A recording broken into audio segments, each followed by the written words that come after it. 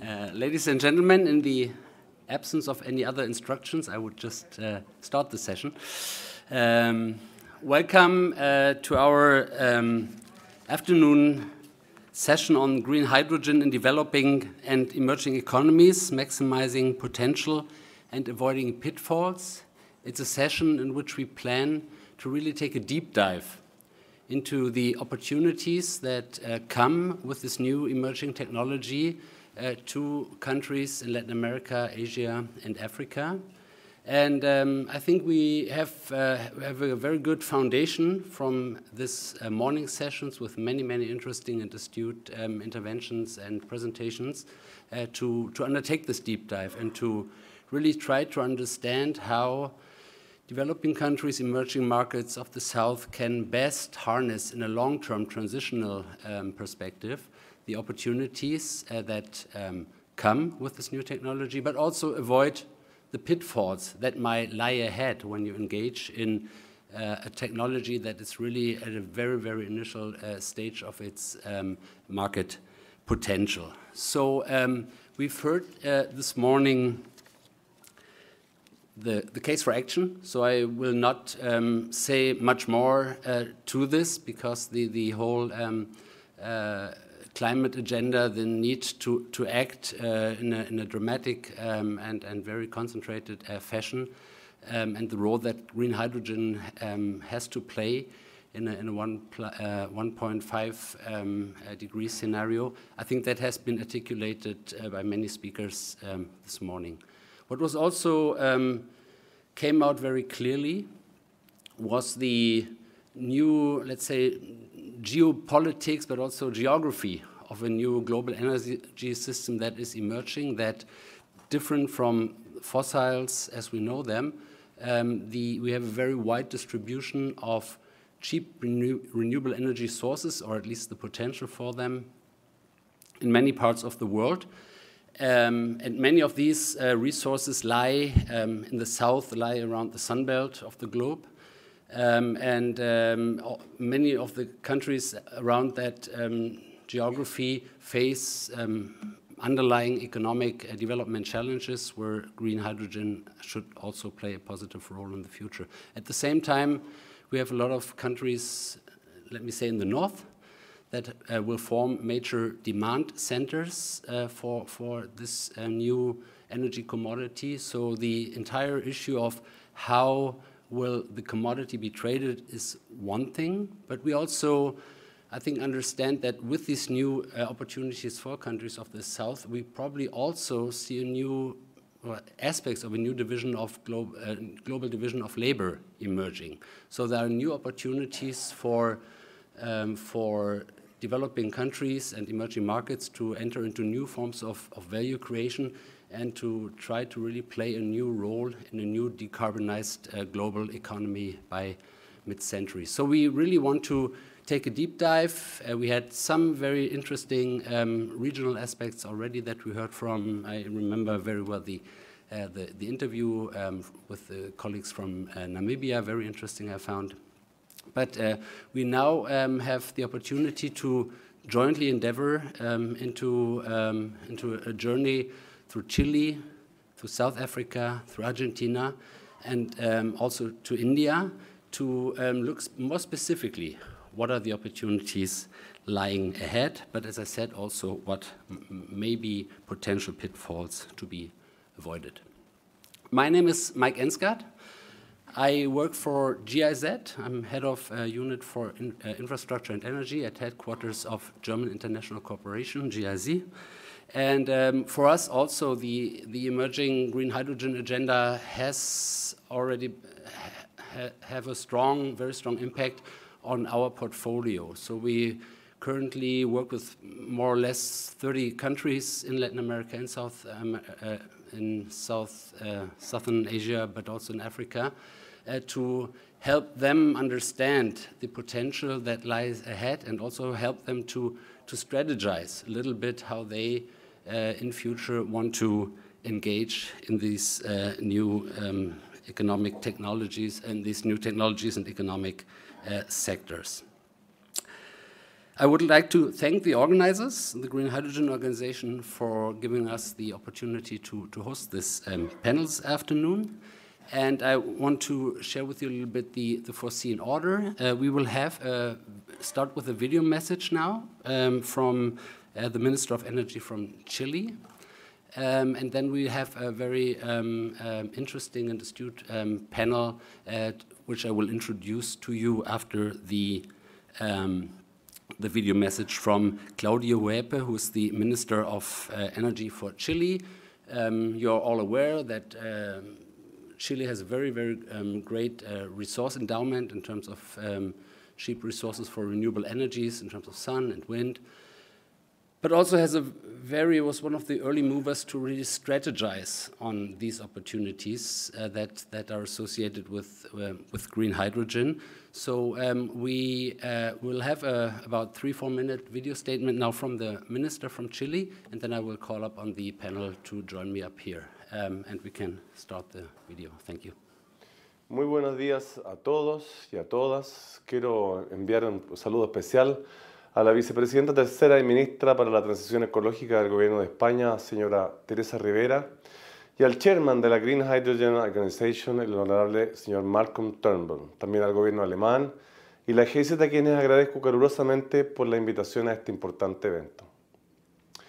Chile se ha comprometido a alcanzar la carbono neutralidad para el año 2050, y en eso el hidrógeno verde tendrá un rol importante para el cumplimiento del objetivo. Hemos calculado que se podría colaborar hasta 27% en la reducción de emisiones para lograr la meta. No obstante, el hidrógeno verde no es para nosotros solo una tecnología para reducir emisiones. Es también un vehículo para avanzar en nuestro proceso de desarrollo. En efecto, lo que buscamos como gobierno es que los proyectos de hidrógeno se conviertan en una industria y que esta industria sea un motor de progreso para el país y para las localidades en las que se inscriben. Estamos diseñando políticas para que esta industria se despliegue fomentando el desarrollo local y nacional, con una mirada sistémica e inclusiva, que considere los impactos económicos, sociales, culturales y ambientales. Estas políticas se articulan los esfuerzos de los diversos sectores, como economía, trabajo, ciencia, medio ambiente, transporte, en fin, pues es un encuentro de todas estas dimensiones que construiremos un verdadero desarrollo. No podemos continuar con lógicas desintegradas que van mellando la confianza de la ciudadanía en el potencial de estas nuevas industrias para aportar bienestar duradero. En ese sentido, la cooperación internacional es fundamental para avanzar con la mayor velocidad en el despliegue de la tecnología del hidrógeno, permitiendo a diversos países ser parte de esta nueva revolución industrial. La cooperación debe darse en todos los niveles, en proyectos, investigación y desarrollo, buenas prácticas, todo esto de modo de maximizar el potencial de beneficios y evitar costos innecesarios del proceso para todas las partes involucradas. Todos los países debemos alejarnos del modelo basado en los recursos fósiles y progresar conjuntamente buscando el beneficio mutuo y logrando llegar a todos los sectores. Un beneficio descentralizado que sea visible para las regiones donde se desarrollan los proyectos. En Chile se destaca la importancia potencial de las regiones de Antofagasta y de Magallanes, y es por eso que queremos relevar el aporte de esta iniciativa Diálogo País Chile Euroclima Plus, donde el gobierno alemán, a través de la GIZ, así como el gobierno español, con su agencia de cooperación internacional para el desarrollo, entre otros, han contribuido de manera significativa.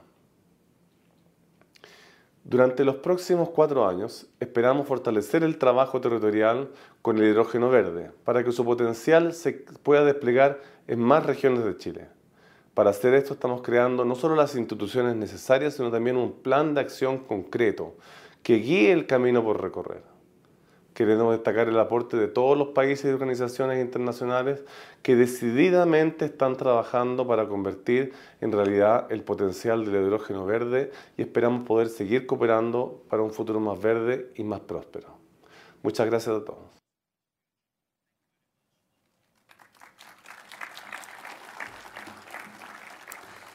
Great. With these encouraging remarks from the minister from Chile, I would like to introduce to you the panel that we have this afternoon.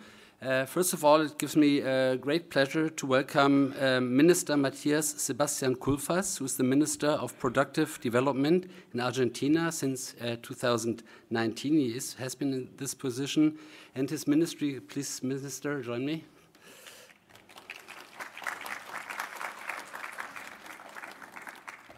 Welcome. And your ministry already in 2021 published a green productive development plan for Argentina, and we really are curious to learn from you what role green hydrogen is playing in this ambitious plan that your country has. Next, I would like to welcome Mr. Masofa Mushushu, who's joining us from South Africa. Please. Masofa is the Chief Director for Investment and Unblocking in Infrastructure South Africa, and he's also a Green Economy Specialist in the Investment and Infrastructure Office of the Presidency of the Republic of South Africa. It's also a great pleasure to welcome from Germany, Elisabeth Taher.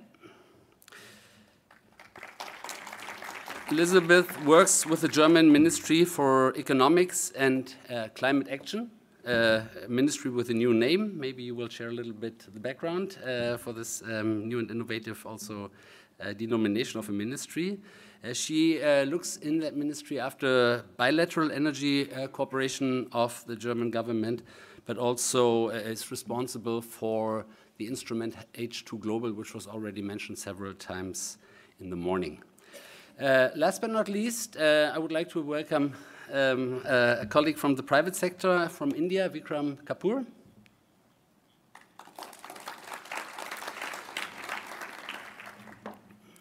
Welcome.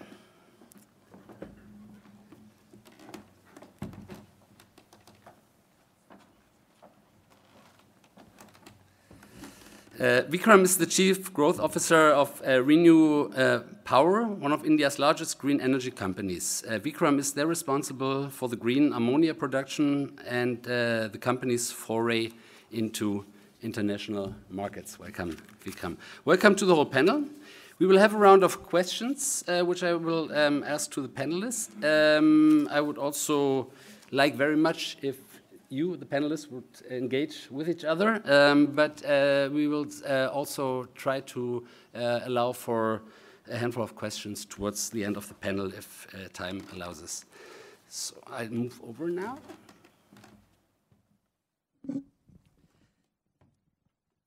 And my first question goes to the minister from Argentina. It's great to have you here. It's a great honor. Your country has really unparalleled solar and wind potential and could really become one of the big renewable hubs, but also possibly one of the emerging green hydrogen hubs of the world. And we understand that you are already trying also to strategize and to understand how your country could really reap the benefits and avoid the pitfalls, which is the title of our discussion. So maybe your opening statement, you could enlighten us a little bit about your plans and vision for Argentina in this realm. Bueno, muchas gracias. En primer lugar, agradecer a la organización de este evento tan importante, la posibilidad de estar aquí conversando con ustedes de este tema clave, estratégico para el futuro de la humanidad. Decirles efectivamente que consideramos que Argentina tiene un potencial enorme para el desarrollo del hidrógeno verde. Es un país de una gran extensión, donde la Patagonia, la región sur del país, posee vientos que son de los mejores del mundo para hacer energía eólica. Y en el norte, las provincias tienen niveles de radiación que muestran productividad que permite también la producción de energía solar en condiciones muy significativas cuando se la compara con otros países del mundo. Así que efectivamente consideramos Argentina un potencial muy importante, una extensión territorial que permite el desarrollo de estas energías sin competir con otras actividades productivas, sin afectar a las comunidades, por el contrario, dándole grandes oportunidades a las comunidades para su desarrollo. Estamos ya trabajando en un proyecto muy importante en la provincia de Río Negro, que está avanzando muy bien con el liderazgo también de la gobernadora que está aquí presente, la gobernadora Arabela Carreras, y esto ha permitido ya empezar a trazar las posibilidades concretas de producir en escala hidrógeno verde en la provincia de Río Negro, y ya hay otros 2 proyectos también en estudio en Argentina. ¿Qué es lo que viene para adelante? Una ley que nos permita dar un marco general para las inversiones en este sector, el desarrollo de las infraestructuras necesarias para garantizar justamente un aprovechamiento de las inversiones que se van a realizar, poder darle oportunidades a las comunidades, desarrollar nuestro sistema científico, tecnológico para que pueda también haber desarrollos nacionales y toda una red de proveedores industriales que potencien el desarrollo de esta industria en nuestro país. Para ser bien claros, estamos convencidos de que Argentina tiene la capacidad hacia 2030 de estar produciendo alrededor de 10 millones de toneladas de hidrógeno verde, lo cual lo convertiría en un productor muy importante. Depende de muchos factores, depende obviamente que se estructure la demanda de ese hidrógeno verde, depende por supuesto de contar con el financiamiento y las inversiones, que vemos que estamos bien encaminados para lograrlos. Y por supuesto depende de que este marco regulatorio que hemos comenzado a diseñar pueda efectivamente ir adelante. Hemos hecho una acción muy fuerte con las comunidades para poder instalar esta temática y ha sido muy bien recibida. Estamos convencidos de que una economía verde, una economía industrial que produzca cuidando el ambiente y generando una solución, no con discursos, sino con hechos concretos al problema del cambio climático, el calentamiento global, está en nuestras manos. Así que transmitirles el entusiasmo que tenemos y el optimismo en que Argentina se va a convertir en esta década en un productor relevante a nivel mundial de hidrógeno verde. Thank you, Minister, for these very, very interesting insights, and we'll certainly come back to talk about in more detail about your plans. I would now like to move to South Africa. Masofa, South Africa also is richly endowed with land, with sun, with wind. You also have a very strong industrial base. You've also been engaged in the global energy markets with coal coming from South Africa and serving many parts of the world. We would also be very keen to understand what is your strategy, how do you try to ramp up the market, what is the role for export that you foresee, and possibly also a little bit of a prediction when we can expect the first exports of green hydrogen from the coasts of South Africa. Thank you very much for the opportunity, and greetings to my esteemed panelists. I think from a South Africa perspective, we rarely see sort of exports as well as domestic decarbonization, not as a binary question, but as a continuum.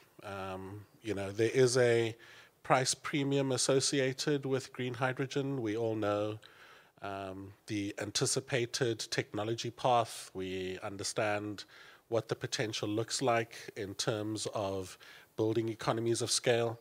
But within the short term, we see exports as a potential short to medium term market, best place to be able to absorb that price continuum as we then build technology expertise and knowledge, as well as economies of scale in terms of production.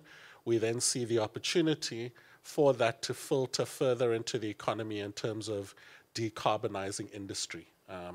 So our path very much is in terms of leveraging our sort of significant industrial base. We have the largest industrial base on the continent as an opportunity for domestic demand. We see certain small to medium scale projects being able to meet that demand from a mobility perspective and others.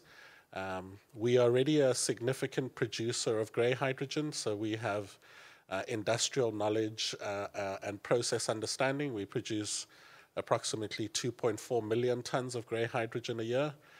So there's an opportunity to replace that with green hydrogen in terms of assisting in this transition. And we have projects which are moving from producing grey hydrogen and changing the energy source from fossil fuel based to renewables that could be online as early as next year or the year after next. There's a project that we'll be launching within the next month, which is looking to be able to produce amounts of green hydrogen next year. But those are for domestic demand. Where we see the gigawatt scale type projects that are aimed at the export market. Initially, we had anticipated to have at least 5 gigawatts of electrolyzer capacity under construction by 2025 and producing product for export by 2028. Given the sort of recent geopolitical tensions on the continent in Europe, all of those predictions have shifted significantly. What we understood was a best case scenario now probably looks like a base case scenario, where we anticipated the ramp up to happen in 2030. We're now anticipating 2026, 2027. So for us, it's very much a push on how we can bring large-scale projects into, into construction, get them to financial close as quickly as possible, with government playing a coordinating and convening role. Thank you very much. I guess when I think about that acceleration that you're talking about, it gives me a good bridge to come to Elizabeth, because that is partly caused by countries such as Germany and the demand coming from industrialized countries, especially also in Europe. I mean, given the long-term commitment of Germany to phase out nuclear, to phase out coal, but also now the urgency, that big shock that is associated with the invasion in Ukraine. Can you tell us a little bit, share with the audience a little bit, what is the role that the German federal government currently foresees for green hydrogen to play in that long-term new emerging strategy? I know a lot of that is very recent and is really driven by an external shock now, but it would be very interesting, I guess, to hear from you. Yeah, thank you very much. So first of all, thank you very much for the invitation. It's very important for us, for Germany, to speak with our partners and to establish these value chains together, because Germany will heavily rely on the import of green hydrogen and also its derivatives. And yes, Germany is in a transition phase, so we are going to step out of nuclear by the end of this year.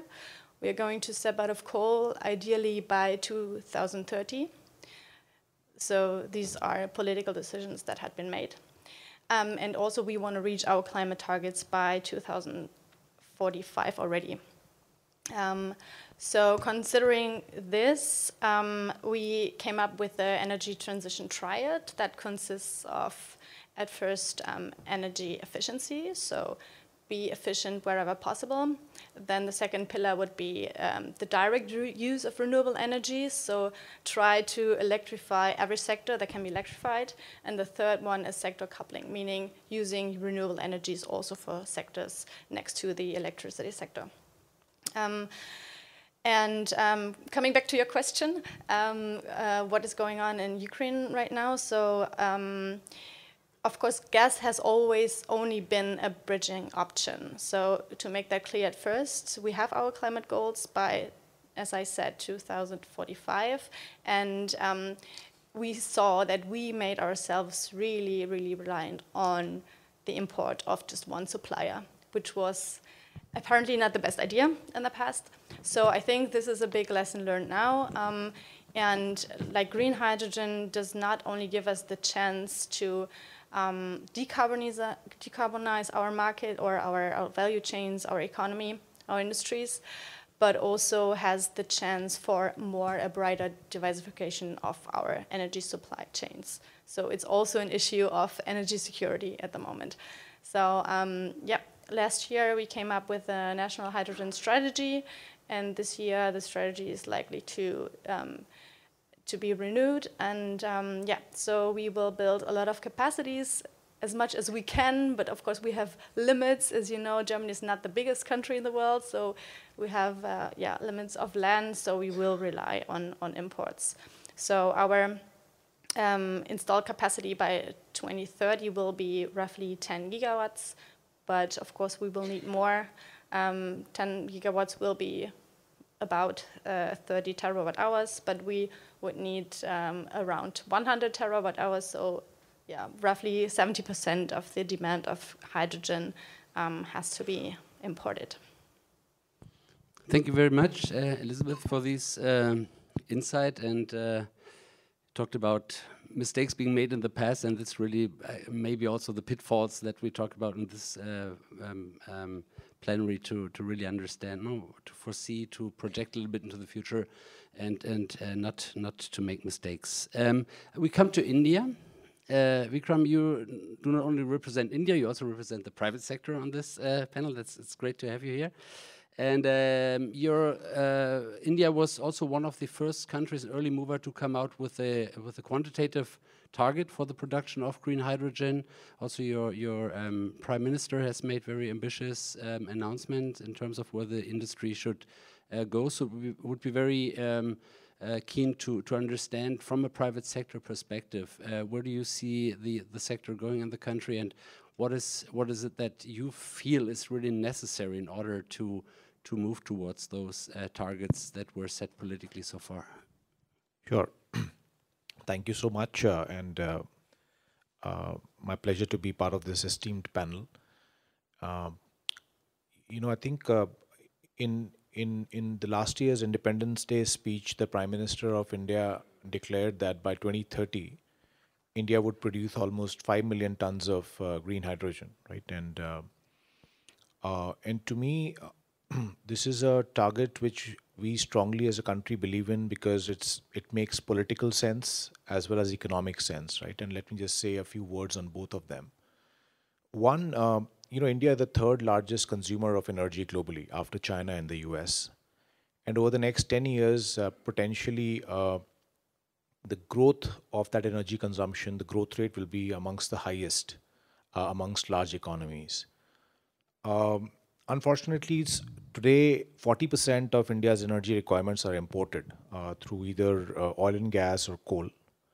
And if business as usual continues, this number grows to almost 50% by 2030. Right now, that's a huge political vulnerability, because that exposes the economy to commodity price risk, foreign exchange risk, and therefore the government is very committed and stated that in its search for energy independence, green hydrogen is right there, front and center, right?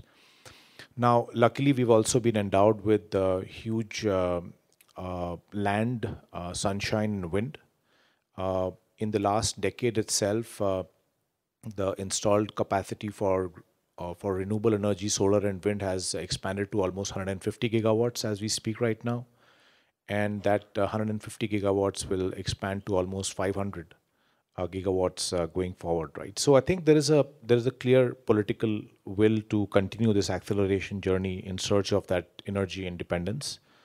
Second, in this journey, what has also happened is that somewhere in 2017, 2018, renewable energy became the cheapest form of energy in the country, right? Our alternative used to be thermal coal. So that once the tipping point was achieved, it was almost a hockey stick acceleration, right? And this tipping point between was achieved in less than a decade, right? It was 6 to 7 years from when India started solar PV.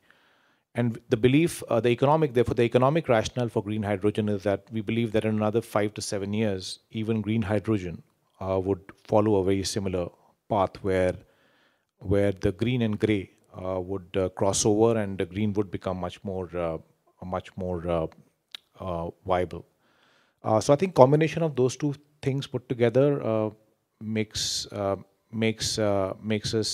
very confident that India will be very well positioned to produce green hydrogen for exports for countries like Germany, but also for domestic consumption within ourselves.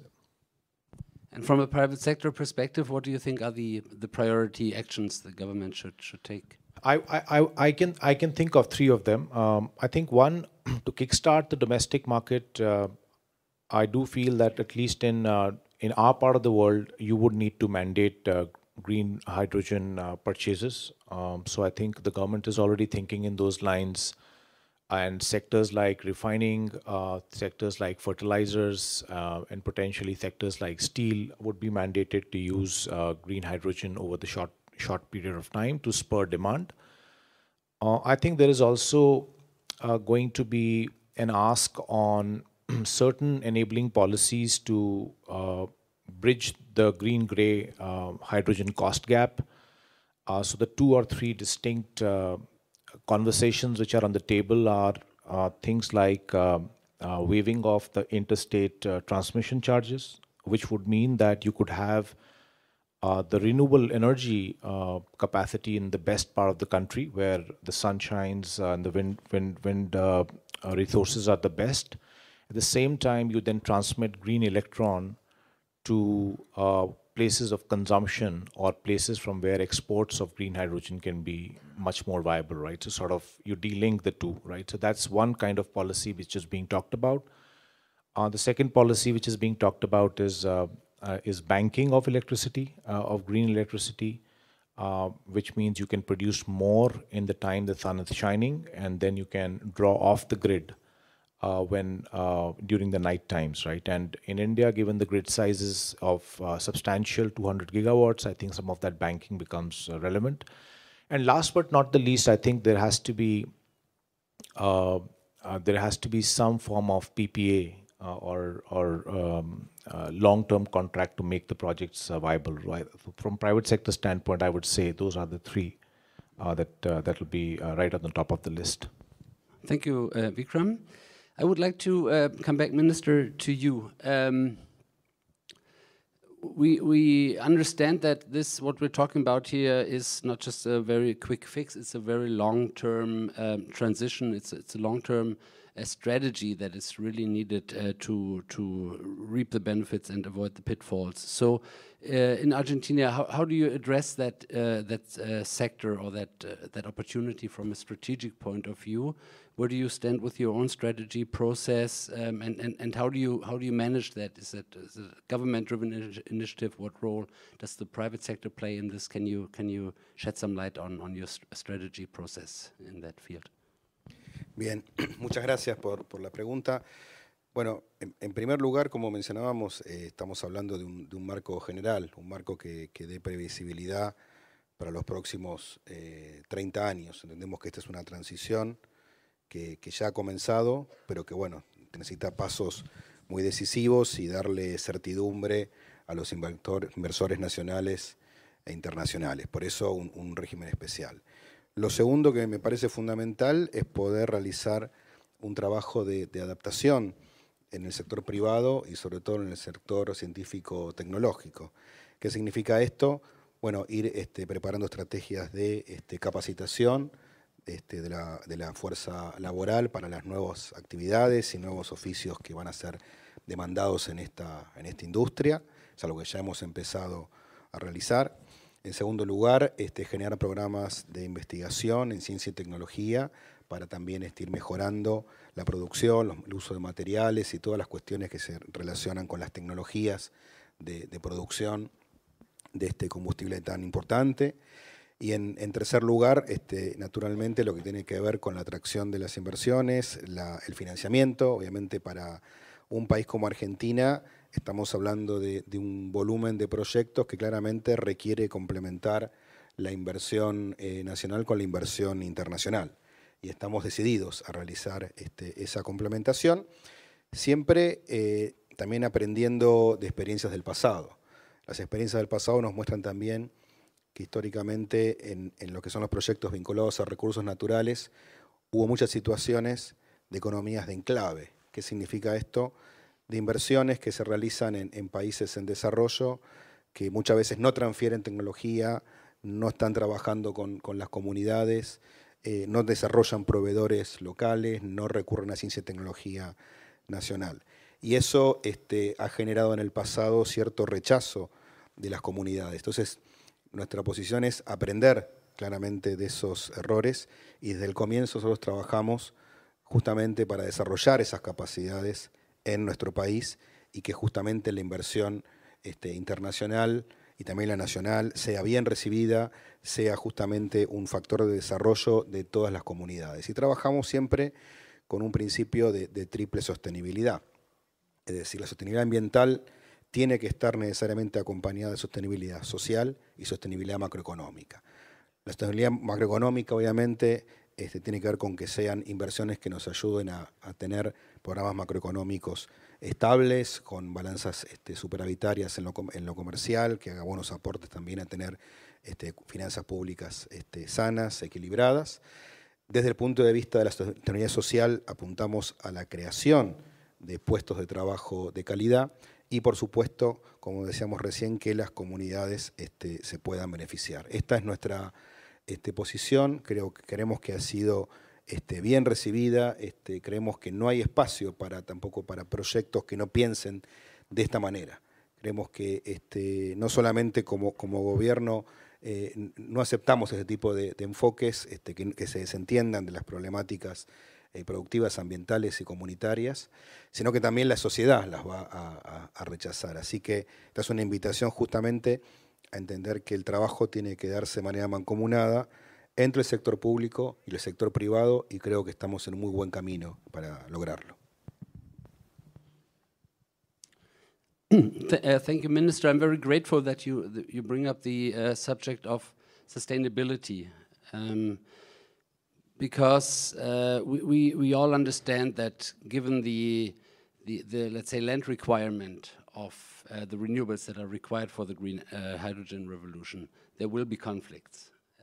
We talk about resource availability, the resource of water, for example, that is discussed in many drier regions of the world that have strong sunshine but very little water. So there are many, many sustainability issues. We also have the emerging subject of the just energy transition, and probably you also want to share some insights how that relates to each other, green hydrogen, but also the phase out or the transition away from coal in your country would be very interesting to hear also from South Africa.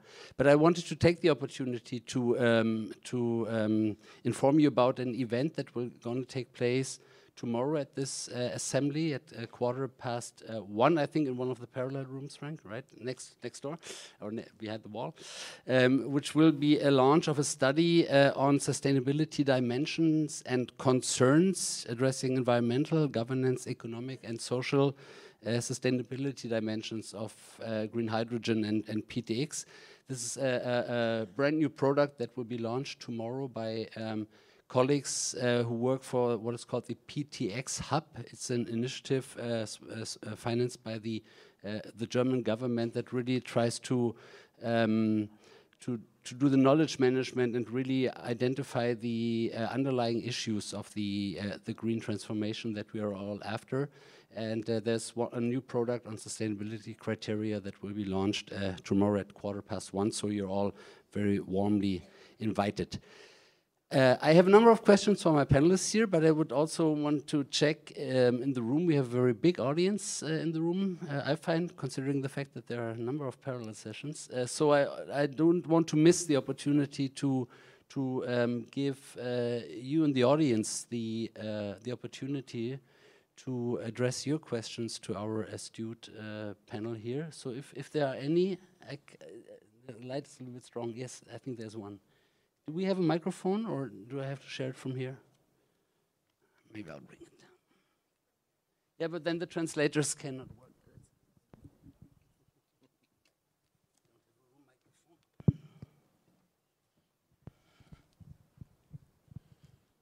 Maybe you want to introduce yourself and then ask a question. Tell us who you are. Yes, well, I'm Mariana. I'm a student from MESADE, university student. And, well, I would like to know basically what are the main challenges when exporting green hydrogen and, like, how to address them, because I know that, this is one of the main bottlenecks right now, because when exporting hydrogen, when you have to, like, liquefy it and stuff, sometimes the cost can increase, and therefore it can be less competitive, against other types of gray hydrogen and stuff. So my question is that, like, what are the main bottlenecks when exporting, and how can we address them? No, well, whoever can, yes. Okay, maybe I can take another question if there is any. Yeah, sorry.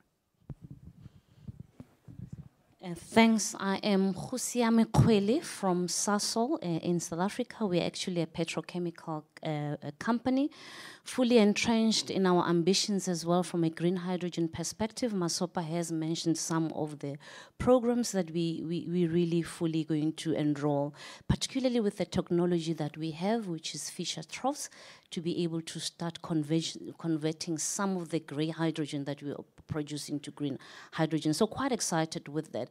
But mainly from my end is very excited that we've moved away from actually only discussing the merits of green hydrogen, but getting into the nuts and bolts of how we're going to implement this. But very key for me from an emerging markets perspective is we know the challenges similarly around scalability and affordability. And I would like to test a bit from the panel, not specifically to South Africa and Namibia ministers here in terms of how regional integration is being leveraged. But I'd like to also understand from the other panelists, how are you leveraging your own regional, of course, geography dependent integration? And this is not only a supply issue. I think we tend to talk a lot from supply countries, what we're doing, but even from a demand perspective, infrastructure, as you say, shipping, how do we regionally integrate? And do we even leverage on that? And you can probably respond from your perspective of a country where you are from. Thanks. Thank you very much. So I'll take these two questions back to the panel. Anybody ready to address the first question that was asked about the cost competitiveness of exports? Please. Thank you, Elizabeth. Yeah, maybe from the demand side, because this is maybe a bit quicker because I'm not on the side in charge. Well, I'm very thankful for that question. Also, what you, dear Minister, already mentioned, that you are going to include the civil society, because this is what we also mainly try to do, because we also want to avoid the mistakes we made in the past. For example, Desert Tech, there was a big initiative already taking place, but the civil society was not included, so the whole process failed. And we feel, from a demand perspective, if we don't include the civil society part, then we will fail again. So what we are currently doing, of course, we are all deliberately waiting for the delegated act of the Renewable Energy Directive of the Commission, but this is just one side. But when it comes to the more ecological sustainability or the social standards, we really need sort of a due diligence along the value chain of hydrogen. And so what we do, for example, now we have, it was already mentioned, some also state aid programs, funding programs, for example, H2 Global, but it's just one example. And we really try to focus also on that. And for example, with H2 Global, we are currently implementing social standards, also ecological standards.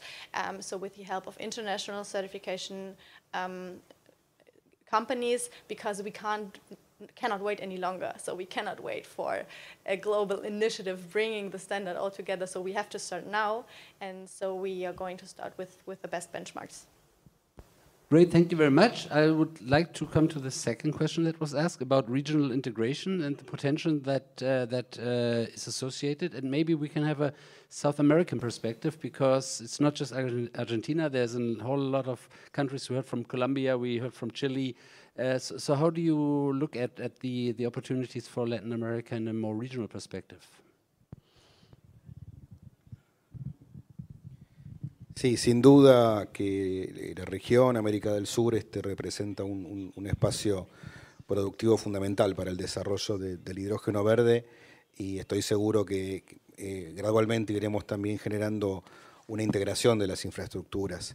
Está claro que el futuro de esta industria está asociado a lograr reducción de costos por la vía de la escala, justamente aprovechar un incremento sustancial de la escala de producción, y simultáneamente con aprovechar las mejores capacidades de producción, en nuestro caso, como estamos pensándolo, de energía eólica. Creo que esta doble combinación, sumado, insisto, a inversiones que estén a la altura de esa demanda de escala y productividad, son las que van a llevarnos a que este combustible verde, 100% ecológico, sea competitivo en no mucho tiempo con los combustibles fósiles. Pero, insisto, aquí están, me parecen, los dos grandes retos, y creo que estamos bien encaminados para lograrlo.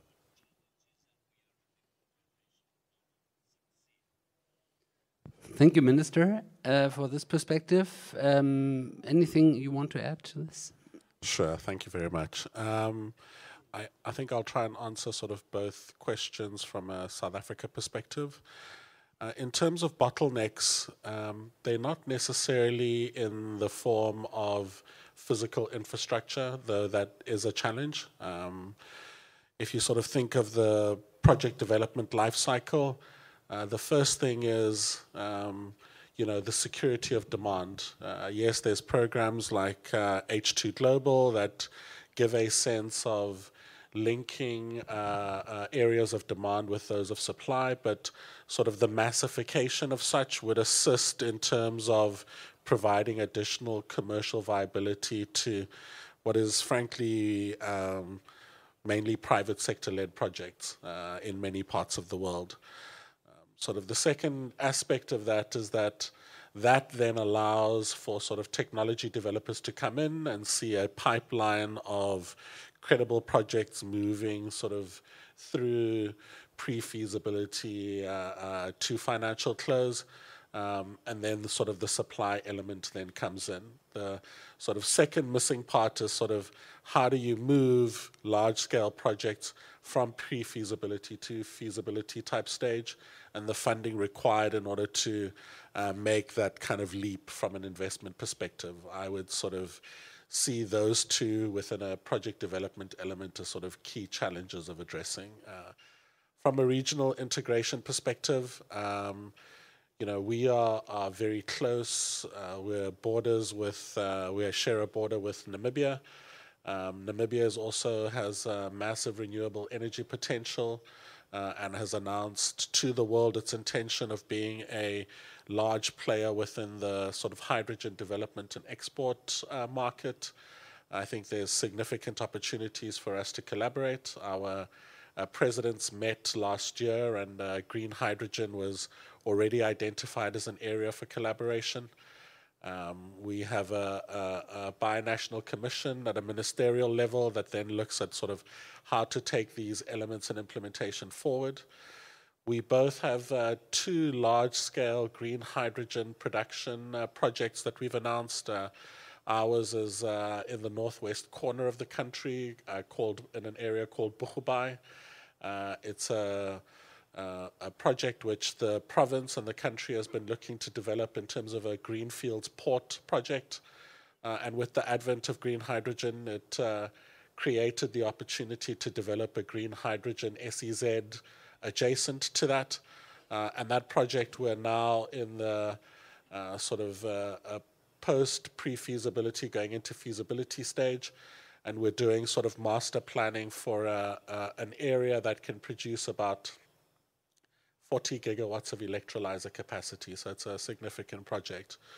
That project is about 20 kilometers as the crow flies across the border from Namibia's mega project. So the opportunity to collaborate, share technology, and our element has sort of advanced the development of the port component, and it then provides Namibia with an opportunity potentially to export their element through existing infrastructure that we would then develop, and it helps sort of bring the business case. So this element of collaboration is not just from a principal perspective. I think there's opportunity for mutual and shared benefit, and given sort of what we're now seeing in terms of the elements of demand, we're no longer collaborating. The demand, though unspecific, generally is so significant that there's opportunity for sort of mutual benefit. Thank you very much. It's fantastic to see how many also co-benefits, spillover effects, and mutual benefits this technology can bring across different elements of society, economy, but also in terms of across borders, and maybe also help regional integration in a big way in many parts of the world. It's very encouraging to hear that. Time's running out, unfortunately. We have to come to the, let's say, closing round. And I sort of do a little bit of a pro domo effort here, because I work for an agency that has as its core international cooperation.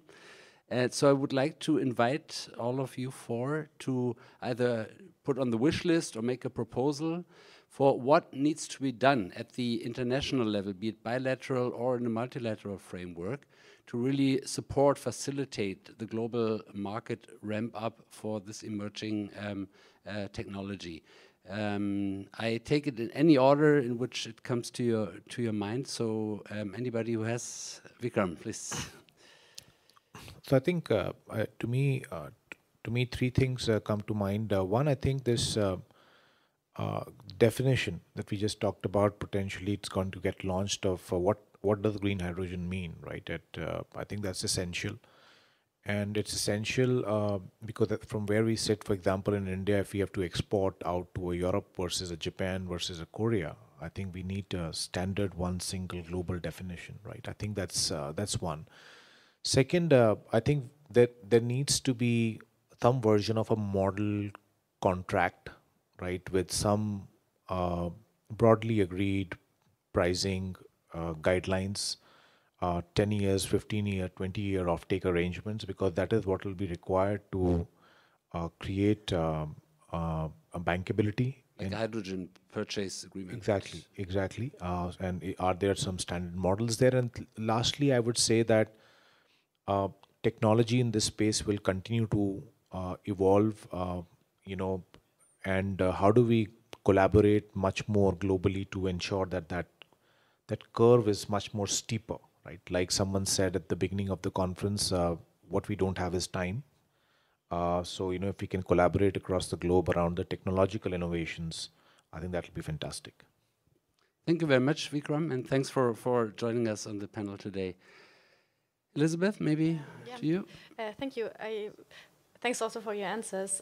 This is also exactly what I always or regularly perceive, that actually the demand side is also like key to success, because it's like a kind of a chicken egg problem.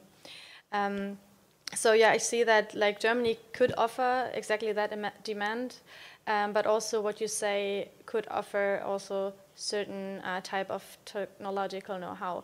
But it always depends, of course, on the partner country we're working this, because every country is different. Every country has its own prerequisites. So yeah, so also communication is key, and to find, I don't think that there's just one way to deal with this topic, but with like every country, every partnership individually. Thank you very much, Elizabeth. Also, thanks to you for joining us here and sharing the perspectives from the German federal government with us today. Maybe from South Africa, final wish or proposal? I think sort of everybody is hoping for and wishing for sort of additional allocations to H2 Global to massify that. But I think I'll take that as a common across the entire audience. I think from a South Africa perspective specifically, we see the opportunity and the need to create sort of more direct partnership with sort of areas of demand at a government-to-government level, which is something that we're already exploring, more as an element of facilitating the business-to-business element, which is where we see this being led. The amounts of funding that we're looking at, the sort of rapid deployment of technology needs a conducive environment to be created for business effectively to allocate capital and seek returns in the effort of creating a greater good. And for us, it's about creating that conducive environment and finding sort of partner countries where we can develop a symbiotic relationship. Thank you very much for this proposal, and thanks for being with us here today, and good luck with your endeavors in that field for South Africa. So the last word is with our minister. From your perspective, what would you suggest or propose or wish for? Bien, muchas gracias, y la verdad que primero suscribo a todas las respuestas que se han dado. Creo que los desafíos que se han planteado en este panel y en todo este encuentro son muy importantes y son muy grandes. Y está claro que esto no lo puede resolver, no lo puede dar respuesta un solo gobierno ni el sector privado, sino que requiere justamente de la conjunción intereses y de la cooperación internacional. Es imposible poder instalar un desafío tan grande desde lo tecnológico, lo productivo, lo comunicacional, de poder justamente involucrar a la sociedad civil en semejante cambio. Así que celebro justamente que se estén desarrollando este tipo de eventos. Me parecen fundamentales justamente para poder aglutinar aquí todas las expresiones del sector público, el sector privado, gobiernos de diferentes países del mundo, poder intercambiar las experiencias y generar las soluciones que son necesarias. Así que felicitaciones, por supuesto, a esta organización de este evento.